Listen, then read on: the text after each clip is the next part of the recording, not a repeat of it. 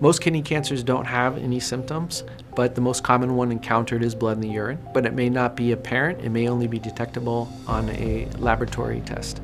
When the kidney cancers get bigger and more advanced, they can cause pain in the back or a palpable mass in the abdomen. Today we tend to find cancers smaller and smaller in the kidney because we're getting so many scans when patients go to the emergency room or their primary care doctors. It's very common to order CT scans or other abdominal imaging for things such as abdominal pain, which is often from different causes, such as causes as simple as constipation.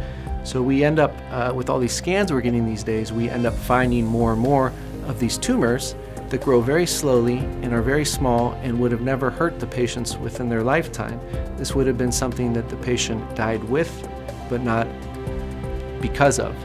Meaning half of all renal tumors that are diagnosed these days meet our criteria of what we consider small. Under the size of 2 centimeters, the chance of these tumors spreading are so low that it's safe to follow them without knowing the subtype of whether it's a cancer or whether it's benign.